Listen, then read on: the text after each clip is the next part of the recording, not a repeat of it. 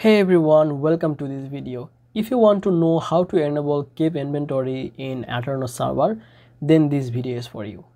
In today's video, I will show you how to enable the keep inventory in Aternos server.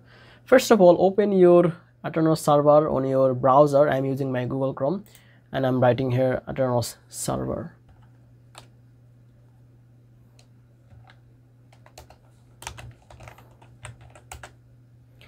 Now click on this link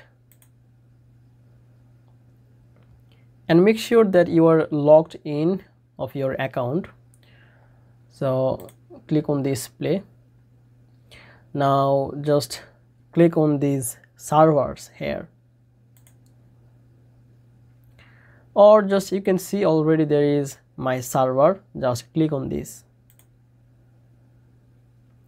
Now from here you can check in the left panel, you can see there is an option of worlds. Just click on worlds, and in the world section you can see there is an option which is called options. Just click on this, and now let's come to all the way down, and you can see there is option keep inventory.